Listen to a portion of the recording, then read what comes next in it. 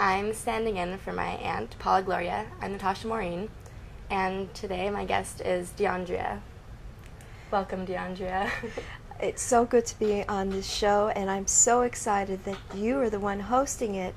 I'm very touched because you're the same age as my daughter, and to be sitting next to one of her peers is very exciting and heartfelt for me.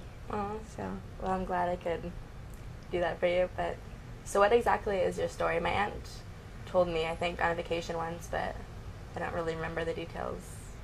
Would you like to share? Well, my story is quite a story. It's very important in life to be very selective in who you marry. And if you get involved with somebody who doesn't treat you right, and then they say they're sorry, please forgive me, you should not forgive them. You should walk away. That character is not the right one. I made the mistake of marrying somebody very bad, and he did horrible things to myself and my child. And he ended up, I finally got the courage to serve him with divorce after so many years of being married to this monster. And in 1995, I had a process server come into the house and serve him with the divorce papers. He left the marital home, and everything was fine after that. All abuse was gone, and my daughter, she was then 6 years old, and she was so happy. She was doing so well in school. Her grades went up. You could see the report card for the first half of the year when he was living in the house, and the second half when he was out, her grades went up dramatically, and she was so happy. But she did reveal something, a form of abuse that I did not know about while he was in the house. It was sexual abuse, and I didn't report it because my daughter was so happy and she was doing so well, and there was no reason to put her through trials and all that. He was gone. So, do you agree with me that would have been an okay thing? Yeah. So, I mean, you don't want to bring it back up again and have to relive things like that if you don't have to. Right, if you don't have to. Yeah. I mean, if he was living in the house, and still, story, that's different. So, time went by. He was denying paternity. The reason he was denying paternity, he didn't want to pay child support. Oh, so he was saying, this isn't my child. So he knew it was his child because he couldn't impregnate me, so we had to go to New York Hospital and have what's called artificial insemination. They had to take his semen, put it into a tube, and shoot it up me. So for him to deny paternity made him look so stupid. But, so, the judge finally said, after months and months of him denying paternity, listen, you're going to have to take blood tests. So he said, forget about it. There's no reason I should spend hundreds and hundreds of dollars on blood tests. I know it's my child. Yeah. So then he admitted it, and then there was child support involved now, and he was about $30,000 in the arrears of child support, which means he was behind paying. And he kept, then he decided it's cheaper to have custody, because if you have custody, I had my daughter in ballet, gymnastics. She had a private French tutor. She was in the track team, the swim club, piano lessons. So she was very, very active. And also, which didn't cost a lot of money, she was a full-time member of the church. She was in the children's church Bible classes, and she was also in every children's church play. So, you know, there's a little money there involved because you have to pay for the costumes and all that stuff. So he figured if he gets custody, the roof over her head is completely free because he's living in his paramour's house. That's another term for tramp. Okay. That's a legal term. That's what you could put in legal words. You say paramour. And and she was rich. So he'd have her paying for everything. And so we're going through this custody thing, and he's starting to get angry because now he's being forced to pay the child support. So he beats my daughter on a visit, and he beats her in public where it's seen by many people. And I reported it to the police. When she came home, she told me what had happened. I went to the police station, and everything was fine. They interviewed my daughter, and they said, yeah, we're going to arrest him. I said, he lives way out in Long Island. They said, it doesn't matter what he did to this child. He's getting arrested. So the following day, I called up the police precinct to find out, have you arrested my former husband? Or he was my husband at the time still. We were separated. And the detective said, why did you tell us that your husband is a detective? I said, because that should not be an issue. We're talking about child abuse. Yeah. Are you telling me you don't arrest detectives who abuse? And that's really what it was, because he never got arrested. What? Just because he was a detective? Are you surprised? Yeah. Yeah. See, That's she's crazy. learning. 18 years old, and now you're learning that there's a craziness in this world. It's even crazier than that because detectives are friends with judges. And the reason they're friends with judges is because they have to go before judges when they have cases. So my husband was a detective for 20 years. A lot of friends. He had a lot of friends. That's right. Yeah. So what now? Where's your daughter? So what happened was, after the beating and he wasn't getting arrested, my daughter fell into deep depression. So I sent her for a psychiatric evaluation. And by accident, they found out about the prior sex abuse, which was 2 years before. We're now in 1997, and it was 1995 that the sexual abuse ended. So I said to my daughter, you could talk about all the things your father did to you, how he killed your dog and how he beat you and all the, but I think we should leave out the sexual abuse. And she said, that's okay, Mommy. I don't want to talk about that anyway. So that was cool.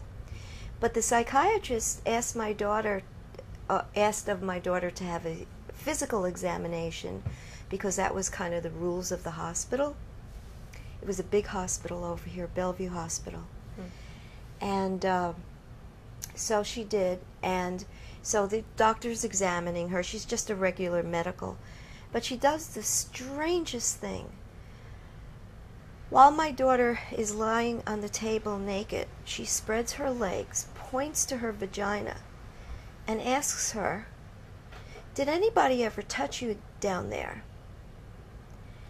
And you know that children have spontaneity. You did.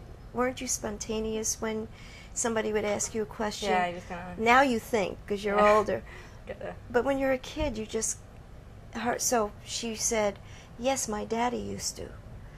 And that, I was sitting in a chair, and I almost fell off of it. I went, uh-oh. And the reason I went, uh-oh, is I knew he was connected with the system, and I knew something bad would result from that, and it did. 2.5 weeks later, they broke my apartment door down. They took my little girl, 6 years old, crying, put her into state custody, kept her in and out of 6 foster no-care homes, because she was abused there too, not sexually, but severely mentally abused. Shuffled her in and out of these places for 5 years. Now, at that time, there was a 5-year statute of limitations on sexual abuse. So after the 5 years was up, they gave my husband custody. Why? Why'd they take her away from you in the first place? Not like you did it. Did he just, tell them that or something? Sort of. Yeah, his friends were helping him.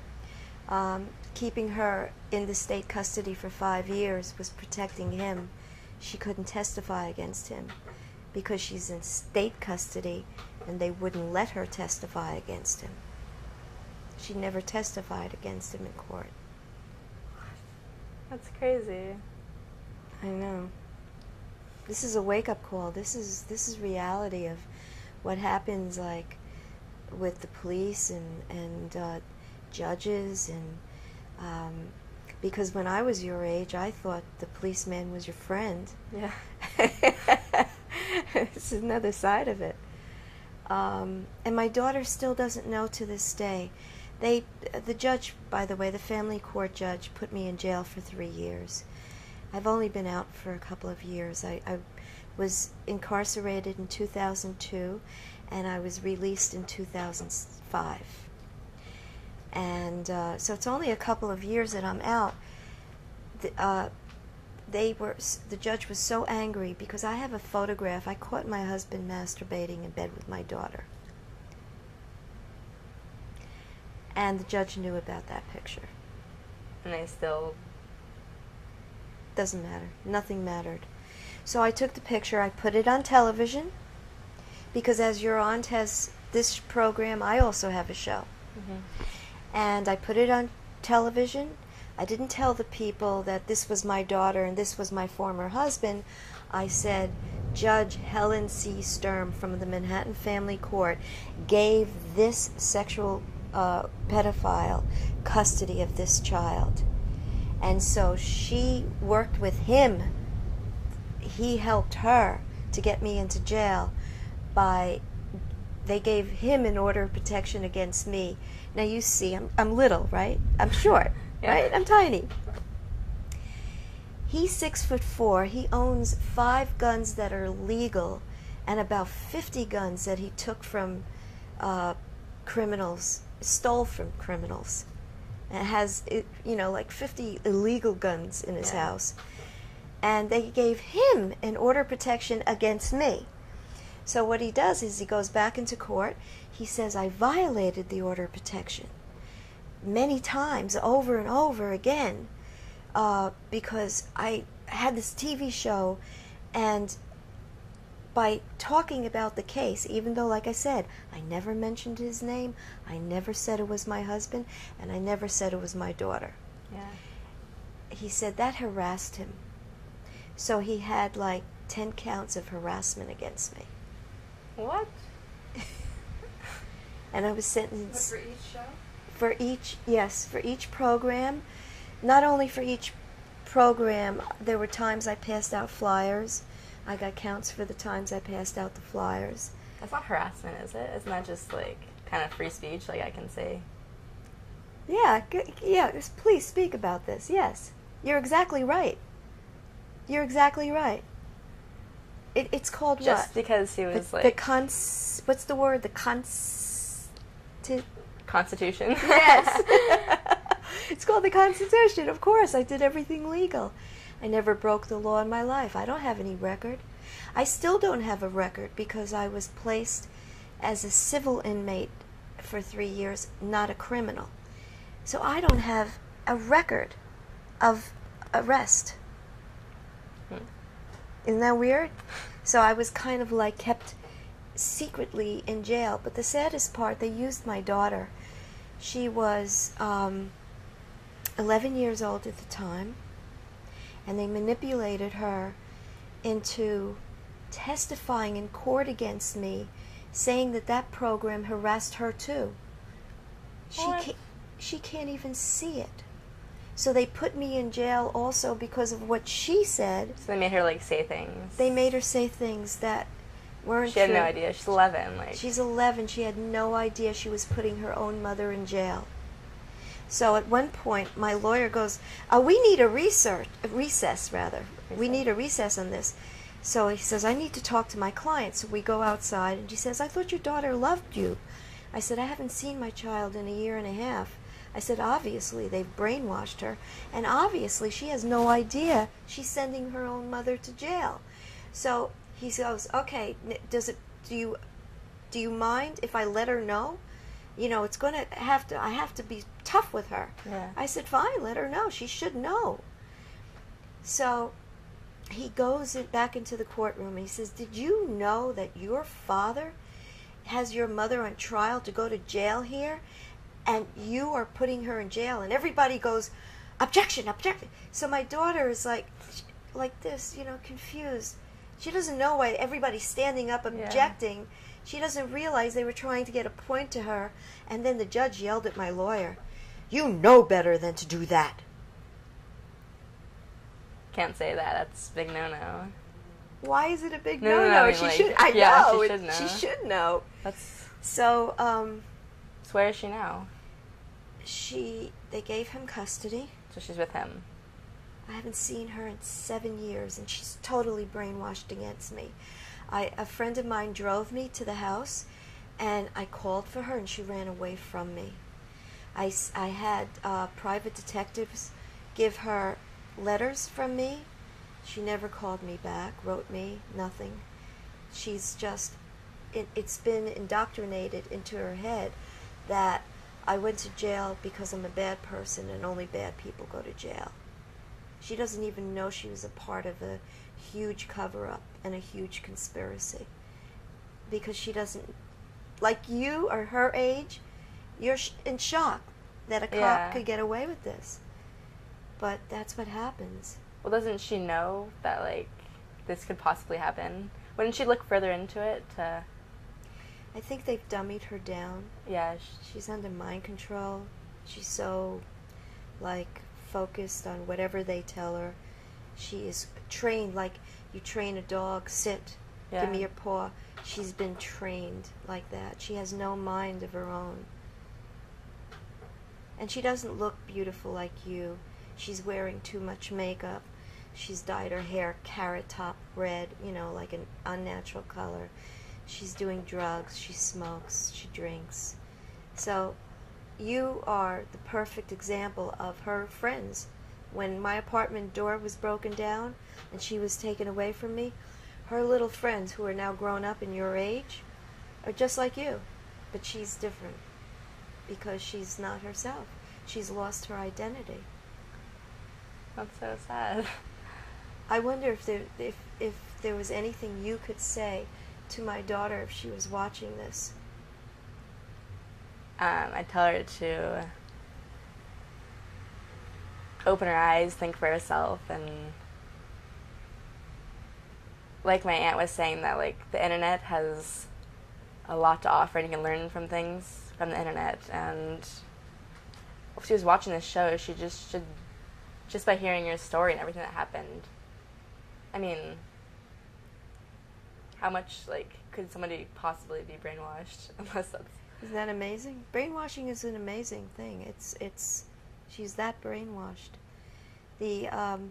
Also I mentioned to you the photograph when he was caught masturbating. I caught him masturbating in bed with her, and she testified in court that he was never naked in bed with her. She lied, or maybe she didn't lie. She just didn't remember. It's more likely that she didn't remember, but that picture if she saw the picture, you'd think she'd be like, okay, that's me, Yeah, exactly. That's not right. Exactly. And I wrote her a letter recently. I told her a friend of mine would like to buy her a new car because my former husband is so wealthy. He owns 4 cars, fancy cars, including a 2-seater BMW. And he bought her a piece of junk that looks like it came from a garbage lot, beat up old car.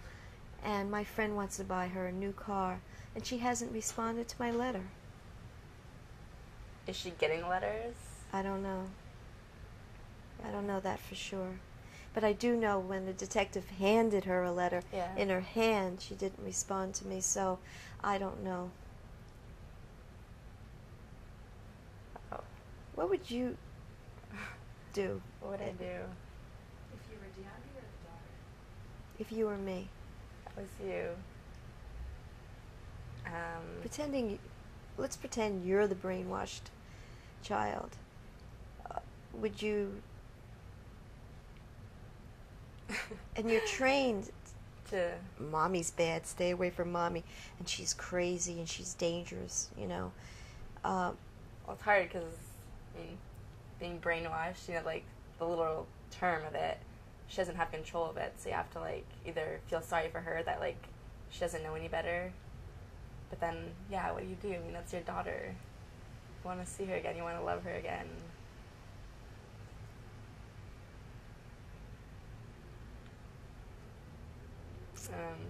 Pray for a miracle. Yeah. That's what I'll do. I'll pray for a miracle.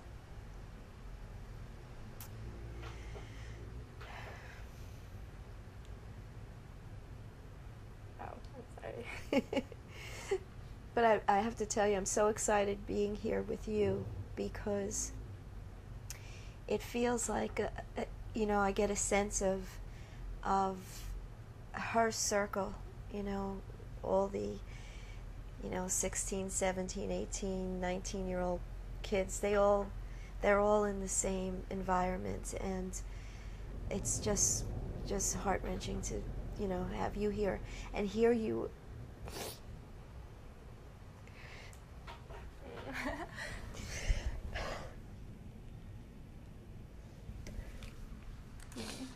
I think about my mom and, like, how she would feel being in your position, because I'm her baby, you know? And it's devastating.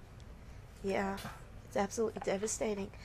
It's like, it's taking a piece of your heart and just ripping it out and, you know, destroying it.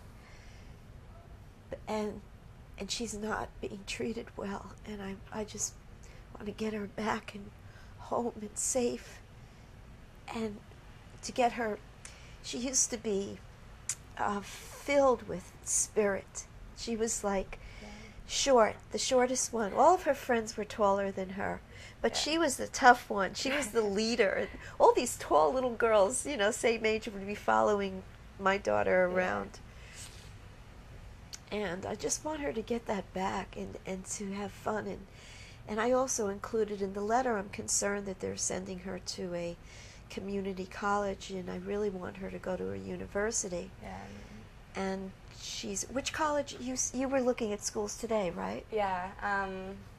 Well, today I went to Queens College, but I was looking at FIT the other day, and I want to go into fashion maybe, and that's why I'm in New York. So That's an excellent idea, and that's a good school. yeah, I think it'd be fun. Which college in Queens? Queens Community College? I think so. City. Yeah. College. FIT would be better in comparison to. Yeah. Yeah. I'm also looking at colleges like in New York and California, so I don't know. I took some courses just very recently, just a few months ago, in Kingsborough Community College. It's absolutely gorgeous. If I had to choose a community college, I would go there. Kingsborough, you said? Yeah, it's on the water and the bay. Yeah. It's beautiful grounds. It's so meticulous. Every time I had a lunch break, I went out there to sit. Outside, yeah. It's beautiful. You see the seagulls, and it's really nice. Yeah, living in Hawaii, like, my favorite part about, like, my school has a gorgeous campus. It's you can see the whole valley, and it's in the very back, so it rains, and it has, like, the gorgeous mountains and the ocean, and scenery, like, location's very important. Yeah, it is. Choosing and it is, because you have to deal with it full time. NYU doesn't have any campus, but it's the best college, but it's very expensive. I know. It's hard to get into, too, so. Yeah. But I want to go into something creative, film, acting, fashion, I don't know. This way you can go on with your life, and yeah, FIT is excellent. I love New York, like, getting here 2 days ago. Like, today, walking to my aunt's apartment, just, like, walking in the rain around here is gorgeous. Isn't it awesome? The city vibe. And when I was your age, girls and I, when we'd walk around the city, if it was raining, we would take our shoes off and just go barefoot. Yeah, that's what I do in Hawaii, but here everybody's into shoes, and I'm like, well, I go barefoot, I guess I don't Well, that's need why shoes. it makes it more special here in New York, because nobody does it. Yeah, it's that's like, true. why follow the crowd? That's a good point. But, so, you said you were looking at FIT. if you do, if it turns out you stay in New York, Mm-hmm. where are you going to live? Well, FIT has housing, I think, around their little. They have a whole block of the city, I guess, and then there's apartments, some dorm styles, and I think they give you housing there. Oh, that's great. Yeah, so. And later on, if you start earning your own income, you could, Look do a around share. Yeah, yeah. Ah, that's great. And it's a Yeah. nice area. I wish you so much luck. Oh, thank you. So how many? 2 minutes. So we have 2 minutes to wrap it up. Well, do you think your daughter would ever actually watch these? She's so controlled. There's a chance that she will never see it. She is so controlled. She's had multiple programmers working on making her believe the truth is a lie and the lies are the truth. So it's difficult, but there is a deprogramming process. It takes 2 weeks, but you have to have a deprogrammer with her 24/7. There's actually really people have jobs called like programmers. Oh and yes. programmers? Oh yes. Yes. As a matter of fact, I was doing a television program out in Long Island last week, and I met somebody who actually works with deprogrammers. Yes, they became very popular during the 60s when children, just like you, as normal as you are, and you think it can't happen to you, were taken into religious cults and told to forget about their parents, and their parents were no good, and they had to dedicate their lives to God, and it was really dedicating their lives to the cult. Yeah. And so once in a while, parents would be able to kidnap their kids out of there and then put them into a deprogramming process. And I saw one of those on Channel 13, the real kid. He really messed up, and they showed excerpts from day to day, day 1, 2. Took 14 days, and he was completely... considered that for like... I can't, because, see, they've got her where she won't go near me. See, they thought of everything. Yeah. If she won't go near me, I can't talk to her. Yeah. And she's, Well, what about like someone like me? Could I like get her email or something and just like... yeah. I mean, I don't know if it would do anything because I don't know what the severity of brainwashing is, but if you could kind of if I could just do something, I would like love to do that. That would be great. That would be great. She probably won't connect to you because she has an aunt. Mm-hmm. Or she is an aunt. She has a niece. Mm-hmm. That's my granddaughter. That's your age. And she found her on MySpace. Oh yeah. And she emailed her, but my daughter never emailed back. And here's her relative. She could connect with her own relative that she's never met. She's never met her niece. She didn't even know she had nieces. She has a few nieces, but this one is computer savvy, and she got on the internet and tracked her down. So, but it'd be nice to try anyway, because you never know. It's like, it might be that one moment that her head is clear. Yeah. You can wrap it up whenever you want. Well, I was really moved and informed by your story today, and I'm religious, so I'll be praying for you and your daughter. Thank you. That means a lot. It must be really hard. Thank you. I'm sorry. So, thank you for sharing with me and other viewers. And yeah. I'm Natasha Maureen, and this is Dyandria. And that was Farther Down the Rabbit Hole. Thank you. Rabbit hole.